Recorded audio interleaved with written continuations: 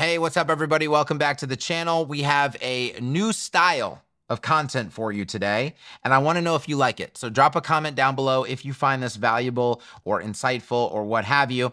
I have Mark Zemansky on the channel. He is a creator, has his own YouTube channel. I will link to it down below. And effectively, Mark is a Elementor refugee. He's coming from the Elementor ecosystem.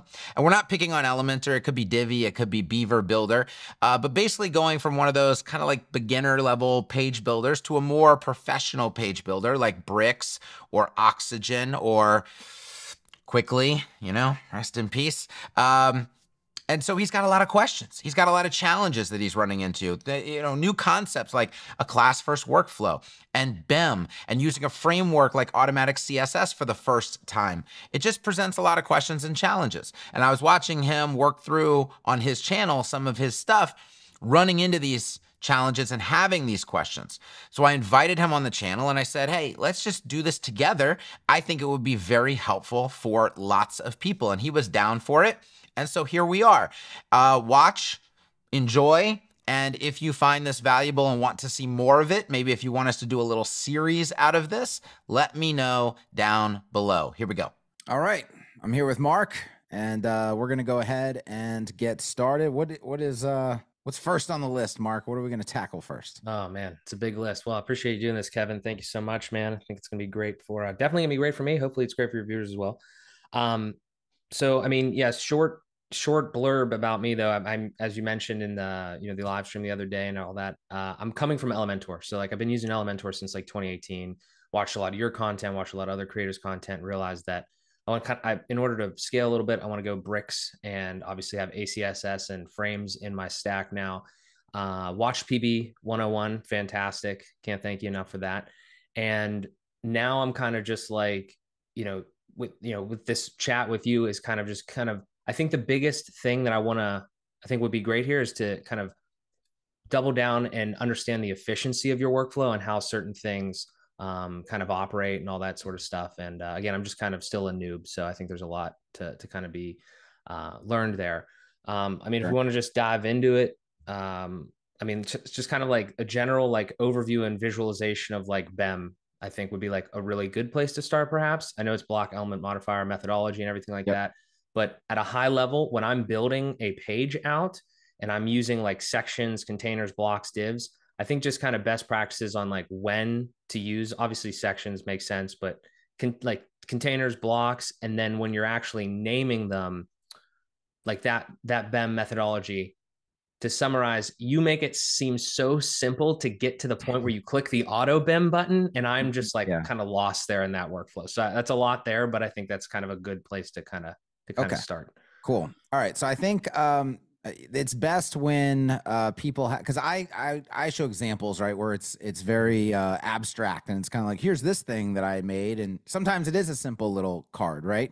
But then what happens is people get into a real project, and the page is a little bit more complicated than what I showed in the example in the video, right?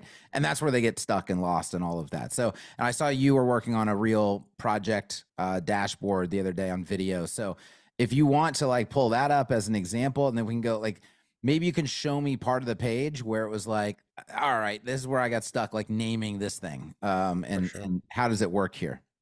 For sure. Okay. Can you see this? Yeah. Cool. Okay. So, yeah, this was just a simple dashboard design. And I think you had even made a comment on this because in the video, when I was displaying this, I had some like the spacing issues, and there's some other questions we could probably tackle as we go through this. So for instance, like right off the bat though, in kind of like a setup of ACSS and everything, I noticed that you have videos where you're going over different things, and then you're, like you said, you're making cards and all that. Like a stupid simple question is, do you ever use the contextual spacing, like the auto spacing and everything like that between grids, between containers, between contents? Like, is there a reason to use that? Is there when and not to use that?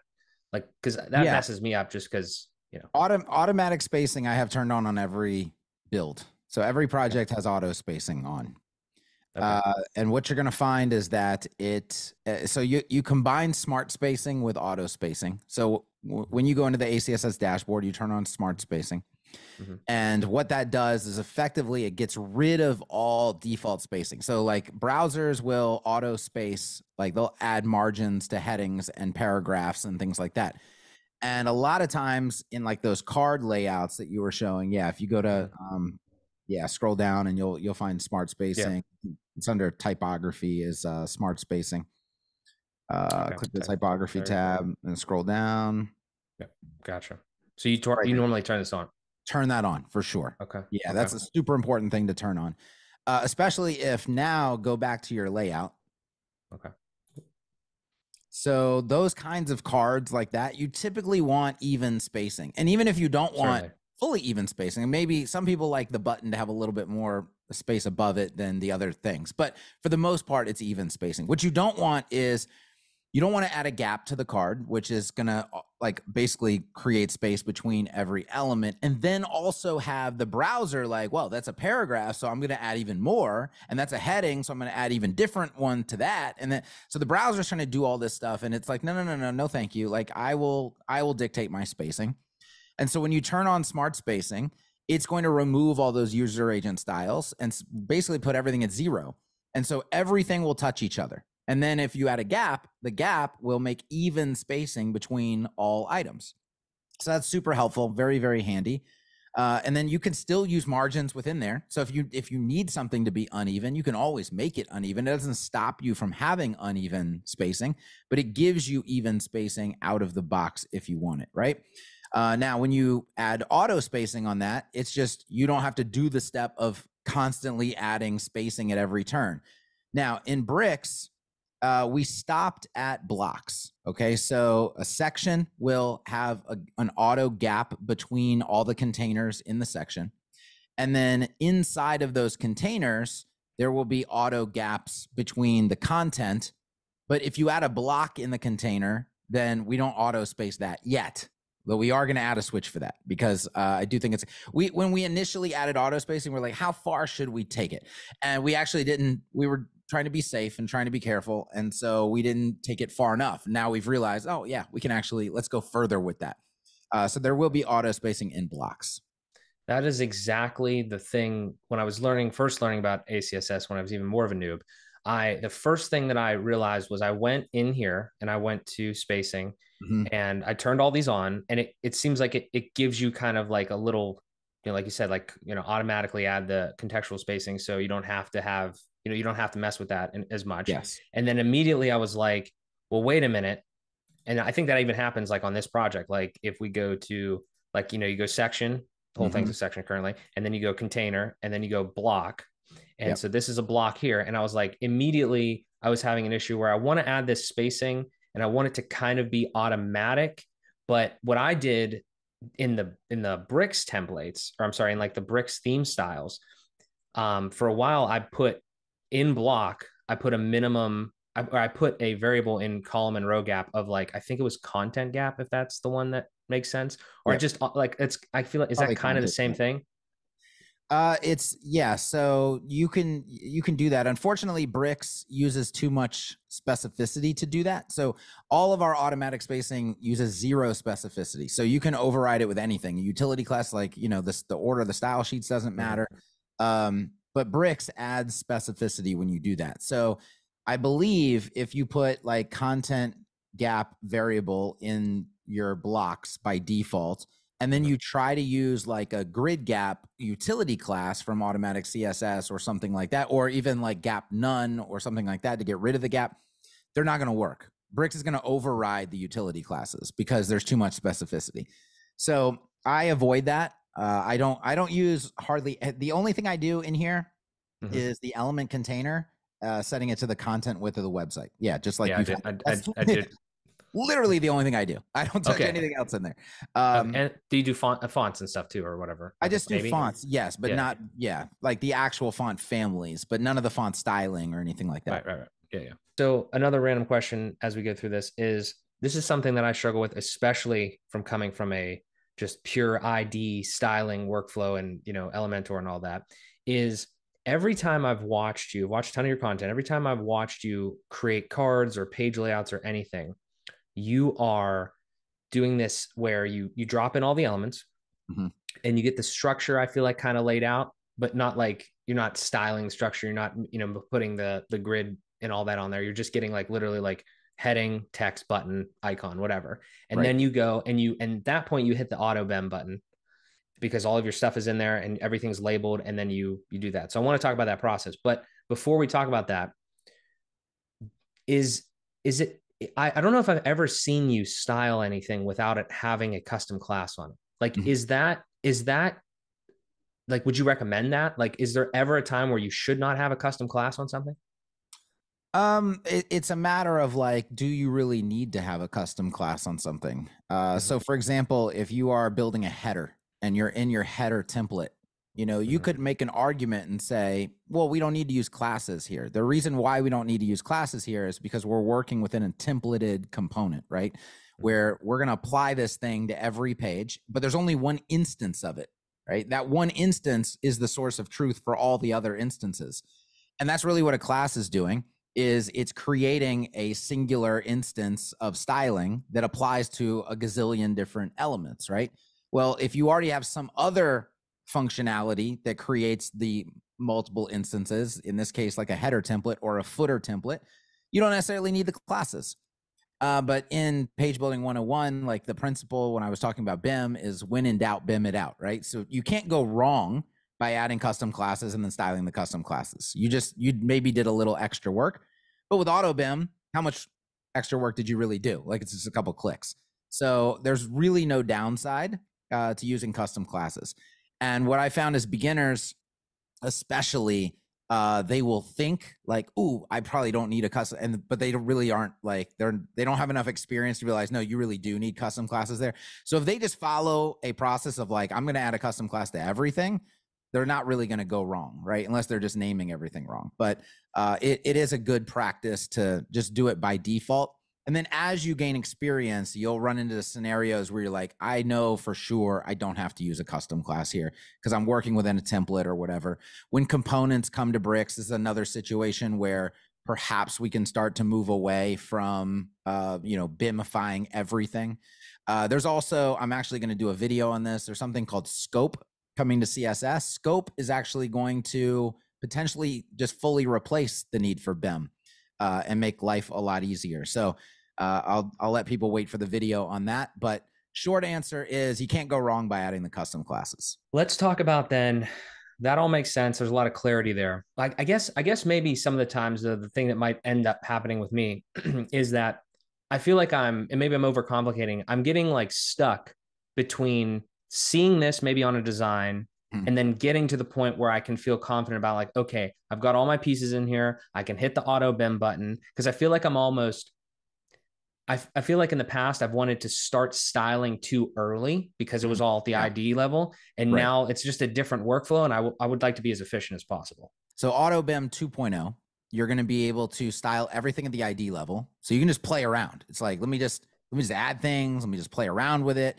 And then when you Auto-BEM it and create the classes, it'll just pull those styles from the ID and assign them to the classes on that element, right? So you can kind of get the best of both worlds. You can play at the ID level, which is super fast, and you don't have to worry about naming anything, and you don't have to worry about really much of anything other than what you're building and what it looks like and how it's structured. And then when you Auto-BEM it, it's just going to take all that mess and organize it in custom classes, and it's going to copy those styles over seamlessly. So that's going to be fun and exciting.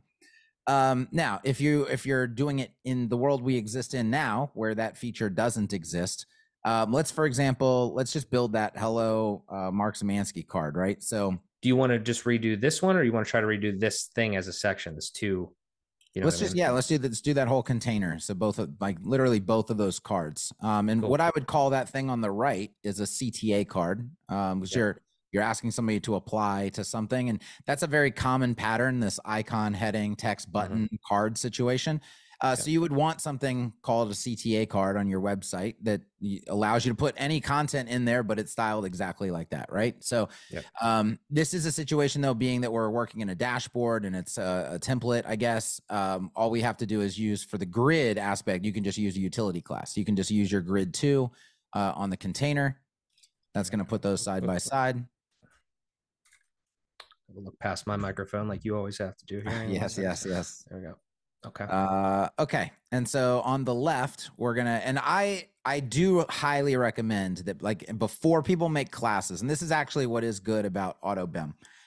Before you make any classes, organize, label everything in the structure panel, because you should just do that. Even if you're not using BEM, you're not using class, like you should just organize your structure panel.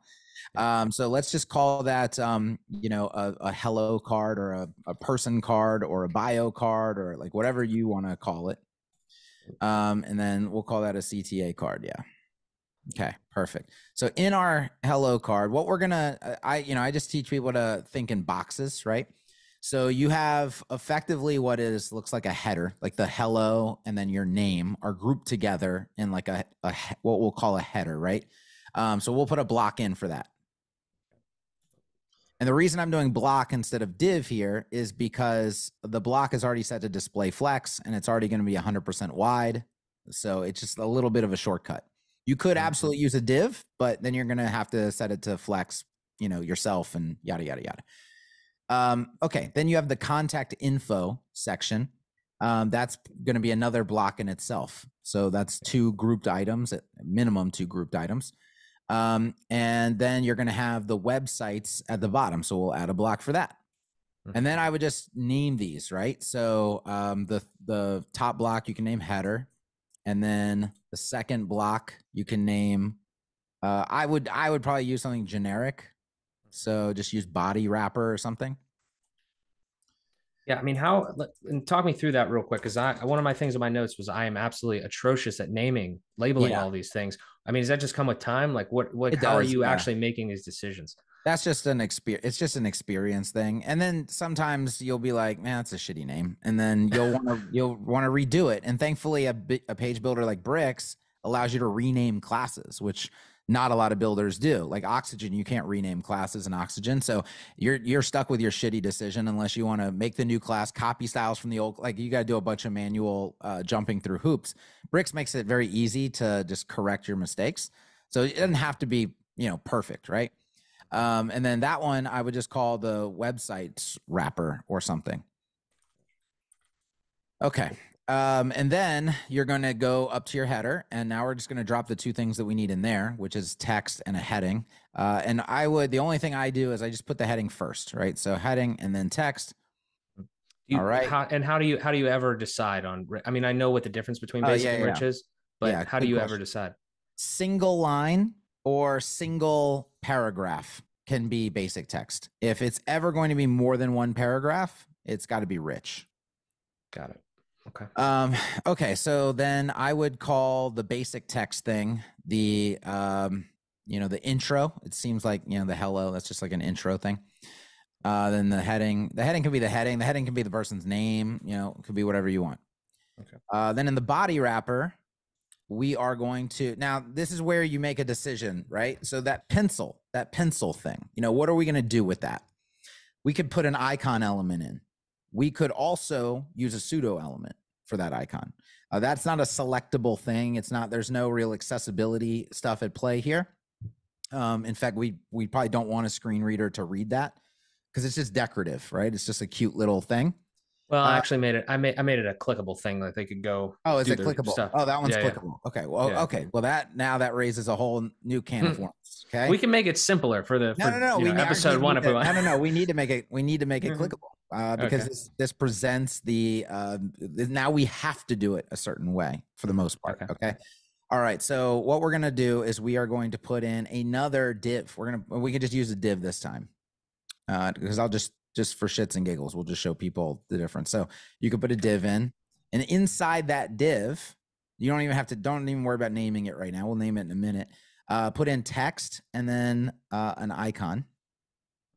And in fact, what we're going to want to do now, we could do this one of 2 ways. So that icon, an icon that is a link, cannot just exist by itself because that's not accessible, because the screener has no idea what that thing is, right? So you need either an ARIA label attached to that, which is going to describe what the link is to a screen reader, or you need hidden text inside that's going to basically be grouped with that icon inside the link. And we're going to hide that text to visible like users and to sighted users. And then for screen readers, it's going to announce that hidden text. So in order to do that, what you're going to want to do is right click your icon that you've added now in the structure panels. Well, I guess you could do it either way and wrap it with a div. Okay. Div. Yep. And that div is going to effectively be your link. So we're going to turn that into the link by going to HTML tag right there and choosing A. Okay, right now. Yep. A link. There we go. Yep. And then it's going to ask you for your destination. So in that drop down up there, external URL, just put a £sign for right now. It's fine. That makes it a real link. But now that you've wrapped it and that you've created that link, so the link is in, or the icon is inside of a link, you can now hit the +sign and add a text element in there. So I'll show you how to do hidden text. Okay. Right here? Yep. Yeah. And just add a text element, basic text. Yep. Okay. And then, so where does that pencil go? What is that, like edit the contact info or something? Yeah, it's a WooCommerce site, so it just goes like my account basically, and so they can edit this piece. So type in edit account info in that. Like we're just going to describe what this link is doing. Okay, and then you can make that a span. Okay, and now put the class hidden accessible on it. Up here. Yep. And this is a ACSS. This is an ACSS class. What does that do though? Like, does it just do what it did? Like, just hides it and makes it? It does. Yeah, it hides it to anybody who is just viewing the page as normal. Nobody's going to know that that text is there. But if you go look in the DOM, like you go look in the code, that text is sitting right next to that icon inside the wrapper. And so just naturally, when you use a keyboard to focus on the link or a screen reader reads the link, it's going to read the text inside of that link, right? And so now people using a screen reader know exactly what that icon is going to do. If that text is not there, if we didn't do that step, it's not going to, they're not going to know what that link does or anything about it, right? Now automatic CSS puts that little A there to let you know that there's hidden accessibility text so that you in the builder can see it. But when we go to the front end, you're not going to see anything. And then we can start, let's go close that div. Okay.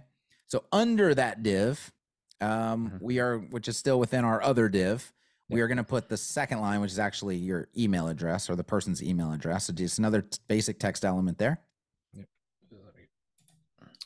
And just label that email address because it is what it is. So that one's easy. Okay, now let's go into the websites wrapper. We'll come back to that div in just a minute that we didn't label. So this one is going to be just 3 text lines, more or less. So just text, text, text. Okay, and technically, this is I had this as basic, and then this is actually, those are actually queried from the thing. So I mean, it's like a relationship query. Okay. But you know, so you would probably just need one of them and then loop them. Yeah. So yeah, you can just put one for now. It's fine. Get that. All right. And then so the I would do heading, that basic text, call that a heading, but we'll talk this through in just a minute when we auto-BEM it. Because this is how people are probably going to do it, and then we'll see the issue they run into. Okay. And then that's just going to be called website address, or just say website. Or I would just say URL, actually. It's like the shortest way to name that. Okay. All right. So what you've just done is just going through, like, it looks like an absolute mess up there, but what you've done is put every actual element that you need inside that box. And so now you're ready to style. But before you style anything, you should just auto-BEM it. And the good news is we did almost all of the auto-BEM work already by just naming things properly in your structure panel with one caveat, right? So go click auto-BEM on Hello Card up there. Got it. Okay, so we'll do this. All right, good. So now at this point, you want to check your classes because you are going to run into issues. See how you have Hello Card header? And then you've effectively named this other thing name, right? Hello Card name, but that was actually a heading. Let's say you would put a heading on that too. You would have Hello Card heading there. And if you scroll down, there's another Hello Card heading, right? And this is where you can make mistakes with BEM. So you want to make sure you've named things correctly. So I'll kind of show you. Let's start at the top and let's go through it. Okay. So name is fine. Intro is fine. Those are unique elements. The body wrapper is fine. That's a unique element. Now we have this div that we didn't name. We definitely need to name that. And it was that is the wrapper on your contact info, right? So you have your body wrapper, you have your div and the basic text, and then the div next to that, and then the email address under that. Okay, so I would call that div, let's just say contact wrapper. This one here? Yeah. And then a dash, right? Yeah. Cool. And then that text basic, let's call that contact info. And then the div right there is the wrapper for your icon. So just call that like icon wrapper. Is there ever a reason why you like, instead of just like, this is contact wrapper, but instead of saying contact info, you just say info? Is there like a reason you choose to say kind of like the... Yeah, because you want a clue as to the context of where this thing is. Like, in fact, this icon wrapper that we just did is not going to be a good name, because if you look down by your websites, you have another icon down there. And now there's two different kinds of icons in this card. So we need to know which one is which. So I would call this the contact icon wrapper. Okay. Because it's within the contact wrapper, so it makes sense that it's the contact icon wrapper. Then the next thing down is the contact icon. Mm-hmm. So it's not a bad idea to repeat the context. Right. Yeah. No, you want to, because that's what all BEM is. Like, that's why the whole stem, the whole original block class is being repeated. Hello card, because these all belong to hello card. So use the same concept within, because there's no multi-level BEM. There's no hello card double underscore contact wrapper double underscore. There's no elements of elements of elements, right? So the way that you do that is just by repeating the name of the element in the actual element class. So hello card contact icon, hello card contact label, and you could say contact icon label. Okay, but you would never write this as, these are the class names, obviously. Mm-hmm. And we're talking specifically about the element portion of the class name, because the first part is the block. But would you ever write, when we were doing all that stuff though, would you ever say contact icon label, or is that just too much going on here as a label? Like, no, what we're actually going to do, because we have sync labels down there. Okay. So these changes that we're making right now are actually going to get carried over to our structure panel for us automatically. Okay, that's awesome. Yeah, so we kind of did the bulk of the work initially, but now we're refining what we did. And when we refine it, it's going to carry over. Love it. So now hello card email address is fine, because there's only one email address in the thing. So everybody knows what that is. The website's wrapper, and then I would say that's a website's wrapper, website's heading. Okay. And then you had a URL, which we're going to need a URL icon for as well, but I would say website URL. Just call that a website URL. Okay. So it's kind of, it's almost like SEO, right? SEO is better when you're specific with your keywords versus when you're super generic. Same thing with BEM. If you're just specific with your names, it tends to work out better than if you're too generic with your names. So like website URL, better than just URL, right? Okay, so now we're having synced labels and we're going to apply classes. And then when you hit apply, it's going to map that to the side over there. Cool. Okay, awesome. So yeah, they fixed our structure panel for us. Everything is more specifically named. And then, there's going to be personal preference in how all of this stuff is named. The important part is that everything has a unique class. Everything is perfect. It's like within the BEM methodology, right? And so now all of our styling can be done and we're safe. And we have one single source of truth. Whether we really, really, really like the name we chose or don't really like that, that's the least of our concerns at this point.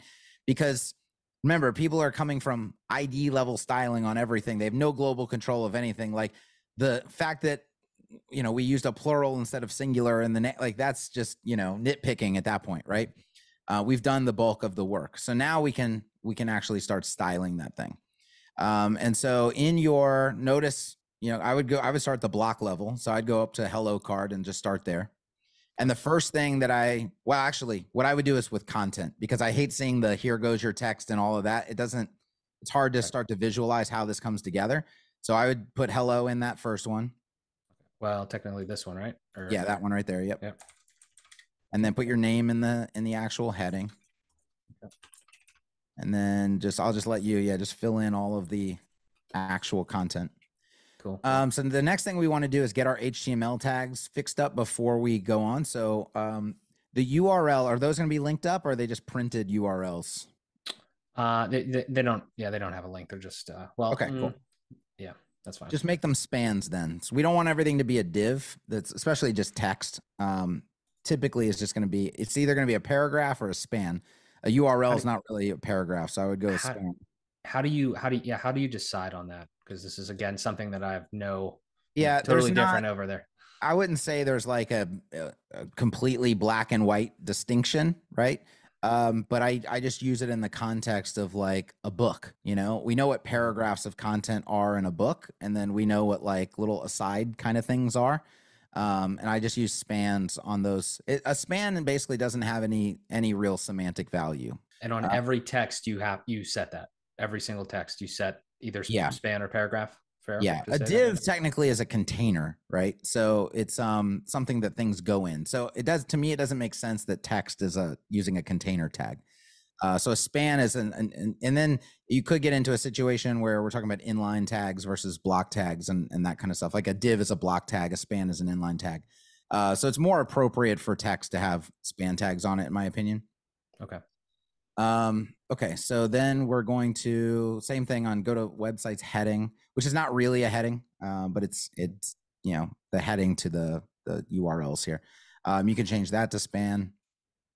Okay, and then the email address not going to be linked up, or is going to be linked up? Probably not. Yeah. Okay, so that can be a span. The contact info next to the pin, that can be a span. That already is. Cool. The hello at the top can probably be a span. I mean, there's not really. There you go. Okay. If you put like a little intro for the person in there, or like a little bio snippet or something like that, that's an obvious like paragraph situation. Got it. Okay. What's the heading level on your name? Got H3. Yeah, currently H3. Yeah, I don't know if it'd be technically. And we're working. Maybe. Yeah, well, we're working within a section, right? So a section has to have a H2 in it. Now, are you going to put a heading above the cards? If you're not, then these need to be H2s. But if you are, then these become H3s. Gotcha.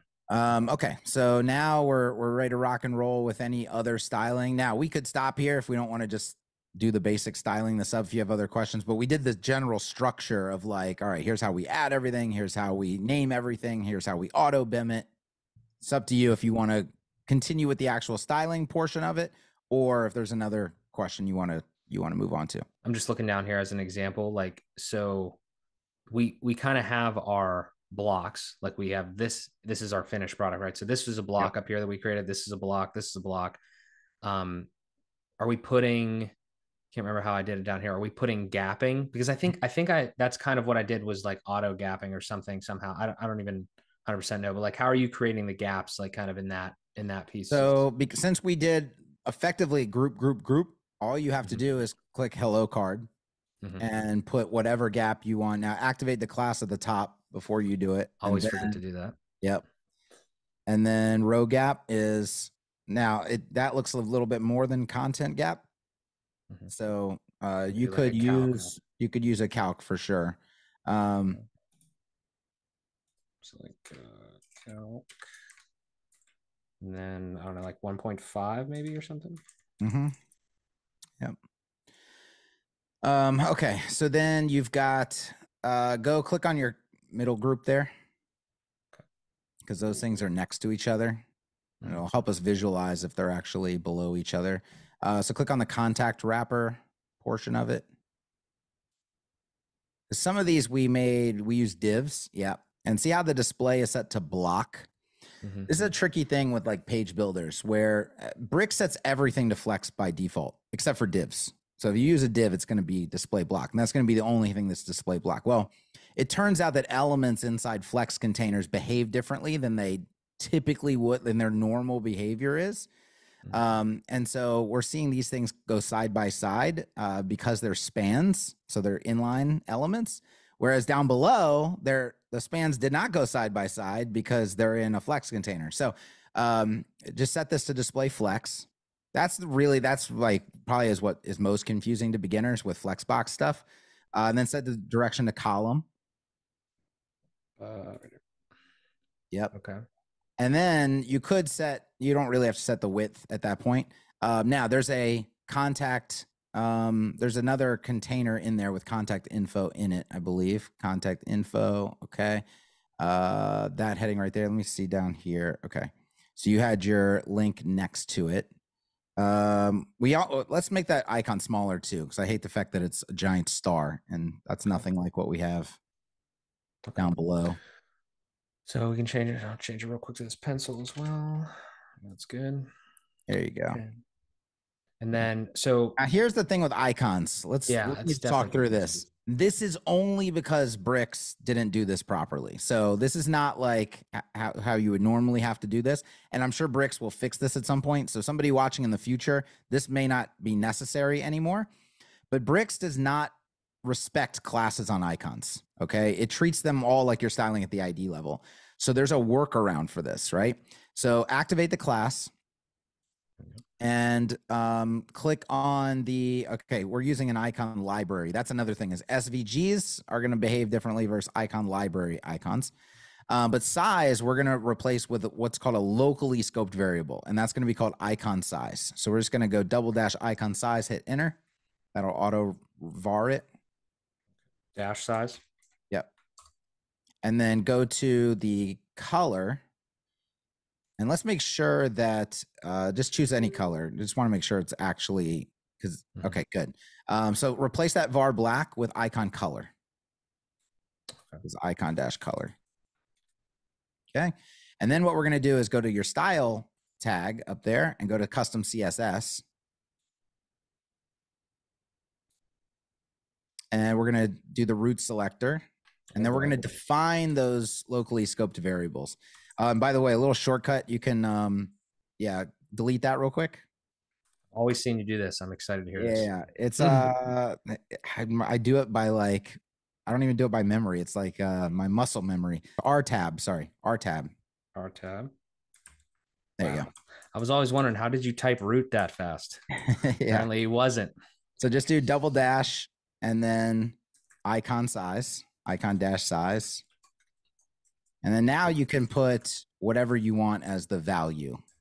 So you could use a font size from automatic CSS, like text L. You could use like this. If you want that icon to be the same size as the text, maybe try text M and see if that works. Okay. Is it double dash text M and then do the semicolon once you have the double dashes in there. Got it. Just like this.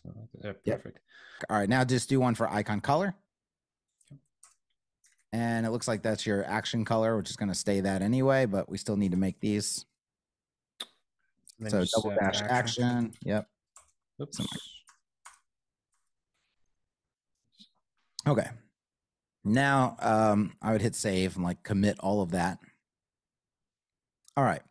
Now we need to get the contact pencil next to the contact info up there. And yes, we need it to be...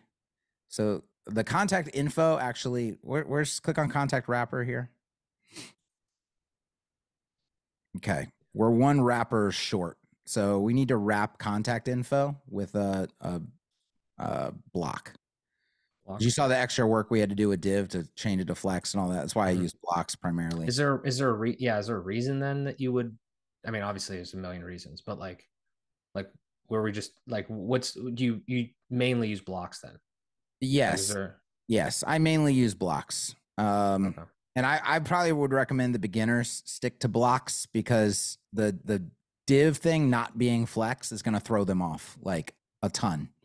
So I would just, if you stick to blocks, they're going to behave the same in all scenarios and it's going to be a lot easier for you. Okay. Okay. So the contact info, the contact icon wrapper needs to be in that block with the contact info. Oh, we got to put this. Yeah, drag that in right at the same level as contact info. Yeah. There we go. And that should put those side by side. Go to that block right there. Good. And display. So the flex is column by default. We're just going to want to switch this to row, but we're going to need to add a class to it real quick because we forgot it initially. Yeah, this is another thing. Yeah, so like this is a good example. So Yep. we thought we had all our structure. Obviously, Yep. you know, happens. So Yep. yeah, what is the absolute best workflow for this? So the Like when you absolute best forgot workflow something. is don't go back to Auto-BEM territory. Don't go, just literally write the class right there. So just go hello card, double underscore. Or yeah, first you can name it in the structure panel. That's fine. Whatever you want to do first. Okay. What do you think we should name this one? So I would call this, so we named the other one contact info down there, and click on that contact info. That's like the label. Yeah. So I would change that to contact info label. Okay. So here's how we can edit our little mistake here, right? Yep. Contact info label. Now edit the name of that class to contact info label. Right here. Yep. This is what's great about Bricks, is being able to make these adjustments after the fact. And now that new block that we made is the contact info block. Got it. And now there's going to be no conflicts because we already renamed the other class. So the class we're about to give it no longer exists. Gotcha. So this is going to be hello card double underscore. And this is going to be contact info. Okay. Which you can verify right there. See, it's not auto suggesting it, does not exist. Even though it used to exist, it doesn't anymore. Now you can put it on this thing safely. Boom. And now flex row is going to put those things next to each other. Love it. And then you do a little gap. And here's the thing, you need like a barely there gap. You know, you don't have to over engineer this by going with content gaps or anything like that. Just go like 0.5 M, you know, like half an M. Like if that does the trick, hey, that's all we need. You know, we don't have to use tokens for everything. And then same thing is in that contact wrapper now, or in contact info, whatever right there. You could put a little gap in there. Now, here's what I would recommend people think about too in these kind of scenarios. There is margins that can obviously contribute to spacing. There's paddings that can contribute to spacing. There's gaps that can contribute to spacing. The one thing that contributes to spacing that beginners always forget is line height, okay? And this is a situation where none of these lines need line height, none of them, but they all have it by default because they're all body text. They all have line height by default. So what I would do to be the most efficient way to do this possible is click on the parent element, so hello card. Even though all those things are in their own little containers and wrappers, line height is something that inherits down through any other child containers. So yeah, you can just apply line height of like 1 here and see how everything just tightens up. Now, when you go put gaps in, you're putting true gaps because there's nothing else contributing to the spacing. Whereas line height was just contributing invisible spacing that we didn't even really notice. So now I would go into your header. And now you're free to use your gap to get the perfect spacing that you want in here. Do you find though that like there's, like you just said, there's a lot of things contributing to that? Is there any, like what value does line height bring in most circumstances though? Like as an example here. Oh, so yeah. Well, in this example, it contributes nothing, but problems. Right. It just contributes extra spacing that you can't get rid of. There's no, you can't go negative gap. Like if the line height is creating spacing you don't want, you have to get rid of the line height. That's the thing that's contributing it. Right. So you look at a scenario like this and go, we don't need any line height in this scenario. I want to control the spacing purely with gaps. Right. Or if somebody the reason you wouldn't want to do it with margin is because you have to apply a margin either programmatically or you have to apply a margin to every single element. Gap is far more efficient. Right. So you get rid of the line height. Now you're free to use the gaps. But if you're in a multi-paragraph or multi-line text situation, now you need the line height because that's what's going to be the space between lines of items. In a scenario where gap cannot reach into that, a gap can't reach inside a paragraph, right? Only line height can do that. So that's where you want the line height. In this situation, these are all individual elements. You don't need the line height here. Got it. And again, here, what can we do? I mean, you could do content gap divided by 2. You could do 0.5 M. It's really up to you at this point. If you want everything tied into the content spacing system, then I would just do a content gap divided by 2. And the easiest way to do it is like if you select the token, you can copy, then you can write a calc and all this other stuff. Or actually just, let's see if it works. Just put a /2 after that. Without, do it without spaces. Without spaces? Yeah. So like that? Or I'm sorry, with spaces. Yeah. It's my dyslexia going. And then enter. There you go. Now you have the calc. Love that. Love that. All right. So now I would do the exact, let's put your order 1 or order -1 on the hello. Okay. On the hello there. Yep. And on the class, we gotta, that's the, some people are like, what I would actually prefer is for Bricks to realize, hey, if there's only one class on this element, let's just select that class by default. Yeah, you know? I would upvote that. Yeah, if there's multiple classes, then it obviously doesn't know which one we're going to want. And then, okay, just select the ID. But if there's only one class there, let's just go ahead and auto select that for the user. Okay, then the contact wrapper, contact info, whichever one is actually wrapping those. Okay, just I would throw the same gap on there. So that row, content gap, and then, oops. There you go. And then the next one. Now there's another way that you could do this programmatically once, so you don't have to do it on every single item, but it's probably, unless you want to go there, and then we can go there, but. I don't know how much time you got, Kevin. I'm down for whatever, man. All right, cool. So now let's just do the whole padding border situation, and I think we're where we need to be. So yeah, like this is just a normal token situation. So go to style padding and select your token. It's medium. Yeah, I would go L. L, okay. Yeah, I like a little bit more breathing room. And then let's go to border. Now I know down here you made a utility class for your border, right? I did. That's probably not the right concept. Is the concept that it's like pretty much everything on the site's going to have the same border style?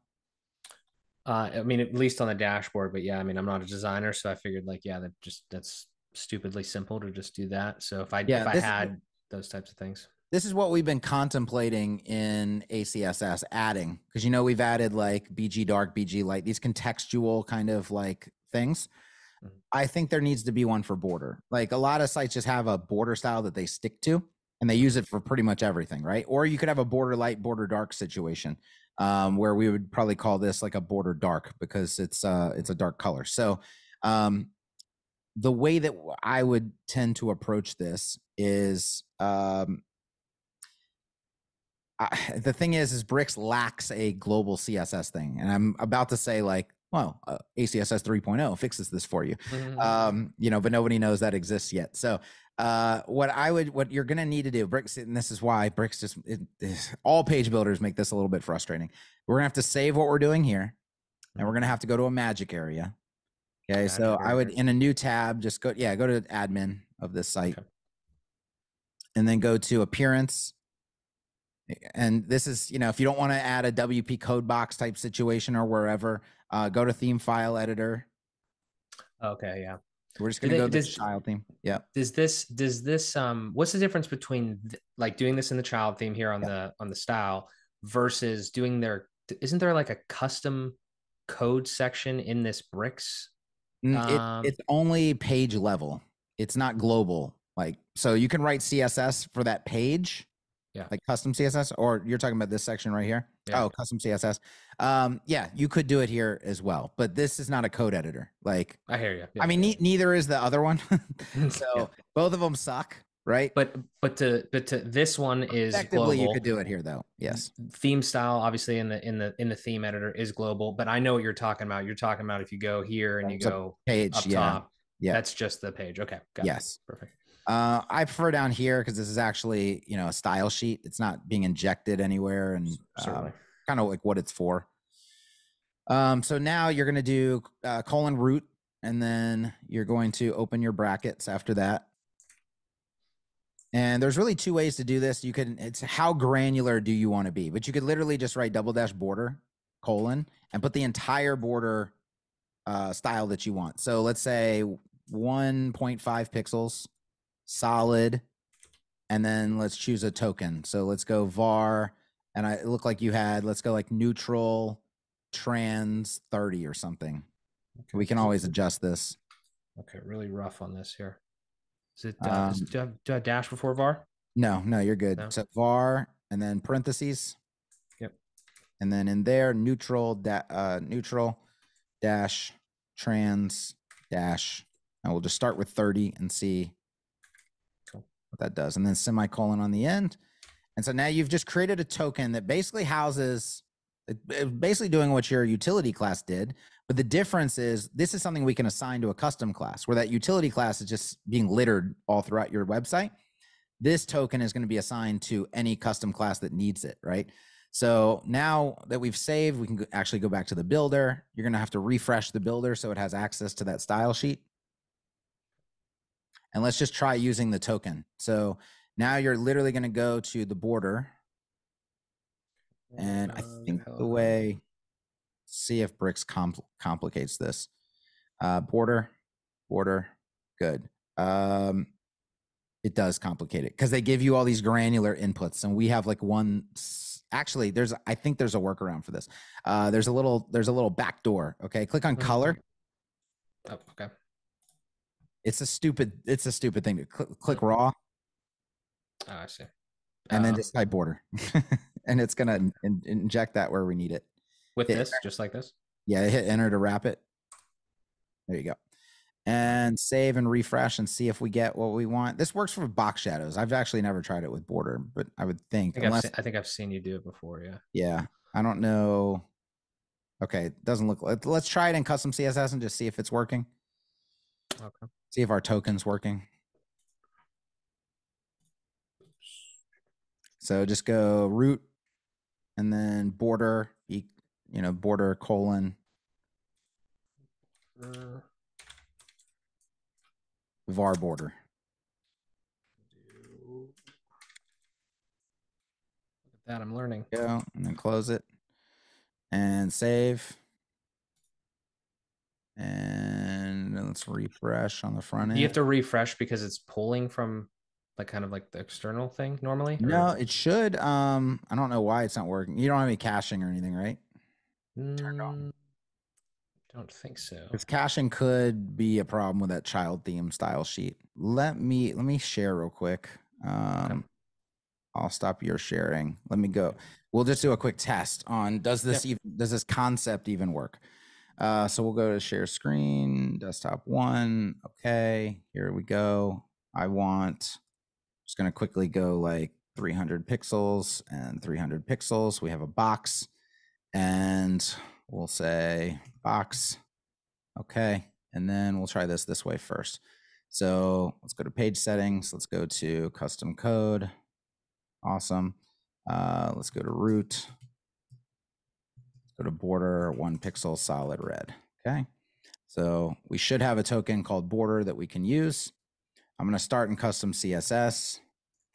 Root border is border. Okay. Save, refresh. Not there. Oh, no, it is there. Okay. So inspect. There's our border, and it's mapped to that value right there.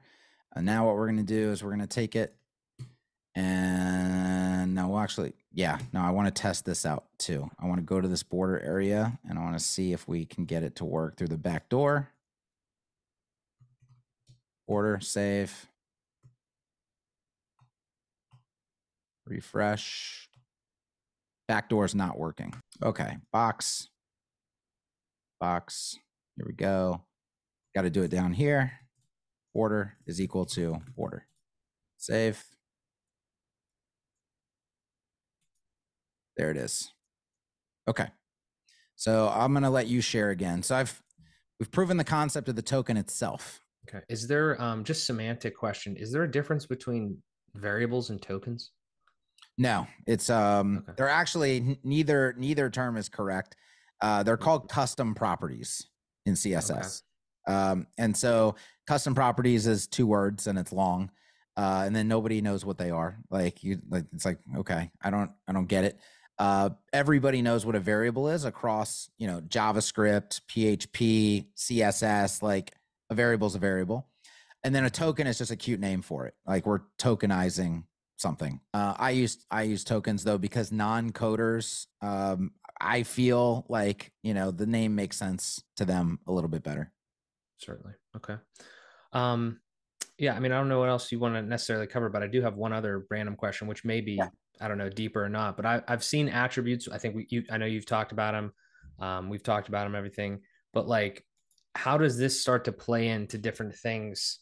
And this says attributes, but again, the whole naming convention thing is a Mm-hmm. big deal, like we just talked about. I've heard the term data attributes. Mm-hmm.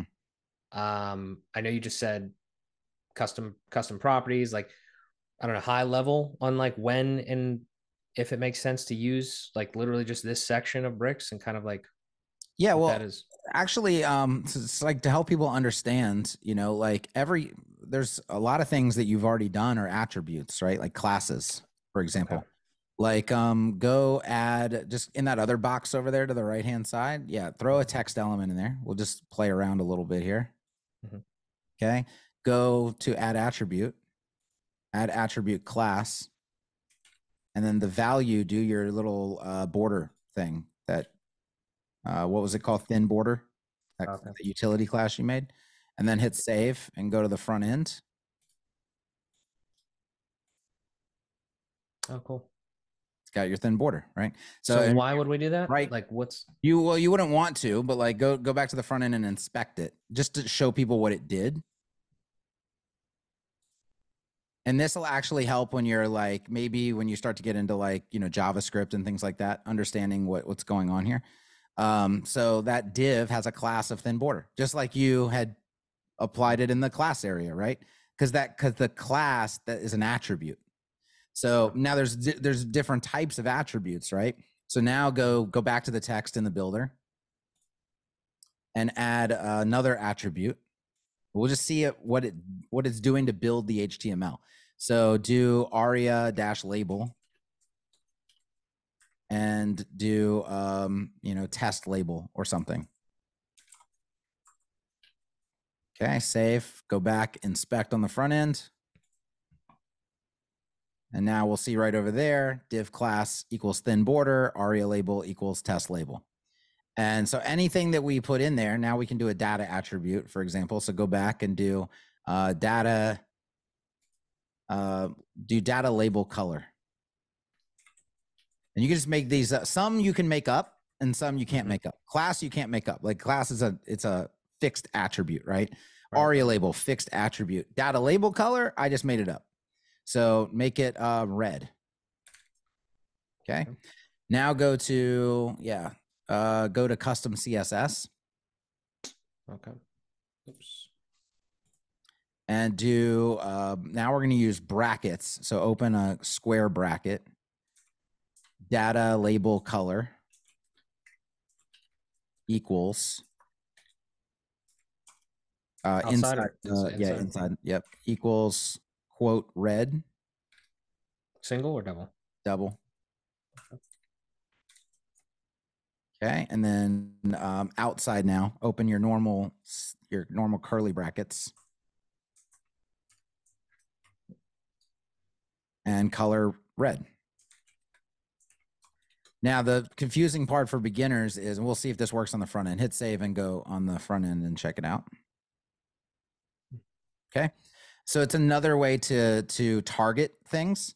And then data attributes can accept dynamic data, right? So you can, if you're doing something with custom fields and you need to pass that value into a data attribute and then do something with it, like setting brand colors on things, like different cards. I did one a while back where the client wanted, it was an e-commerce site and they were selling vapes or whatever. And it's like, if this brand of vapes, we want the cards to be green, and this brand of vapes. Okay. So I passed the brand name to the cards in a data attribute. And then I did that statement that we just did, right? Targeting the data attribute. And I just set the background color based on those.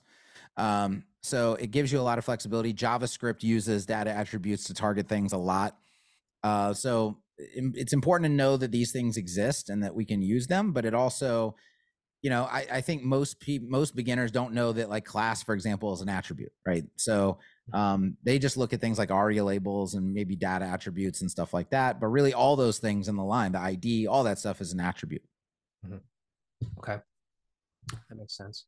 So then there's particular use cases where like, I mean, you could, I guess, technically then do a lot of this stuff, like you said, with attributes, but there's just no reason to because it's Yeah, already, because the current UI makes it yeah. easier to do it another way. Yeah. But this is kind of a backdoor. If you need something in the HTML, like Mhm. you need an attribute that the builder doesn't offer you, but the builder offers custom attributes, you can literally do anything you want, right? Yeah. So and that's another reason why I would be critical of something like Gutenberg, for example. Like there's no attributes. You can't add attributes to elements in Gutenberg.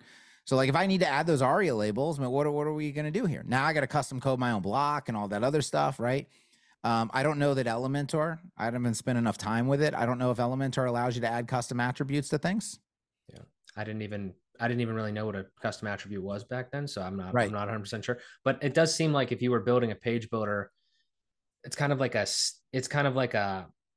at least a way to, like you said, give people the option to be able to do anything. Like if you're Right. like it literally, if you just launched one tomorrow, like you could have only 20% of the UI complete, not complete, but 20% of the options. And then as long Yep. as you have custom attributes, it's like, yeah, it's not easy, but at least you can do it, through Right. it's kind of the way that I'm understanding it to some degree. Yeah, So well, yeah. and with this, a lot of people I think will watch this and be like, I'm never going to do any of that. And it's like, well, actually you are. Like as you progress and get better and better, you are going to do like just like I said with the example of they wanted different brand colors on the different vape products or whatever, right?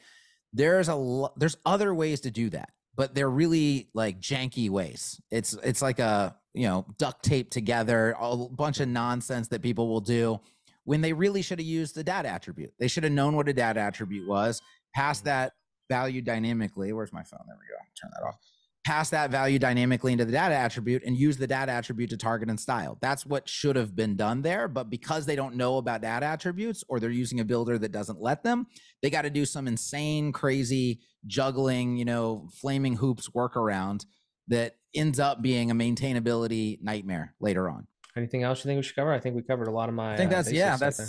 that's it for I think episode number 1, and then maybe we'll see what people think, how Yeah. helpful they feel this was, and maybe we'll do some follow-up episodes. Sweet. I think Appreciate it, it's a Kevin. lot of little stuff that like you can't cover in videos very well, like specific videos for things. It's just a lot of helpful kind of random stuff, I feel.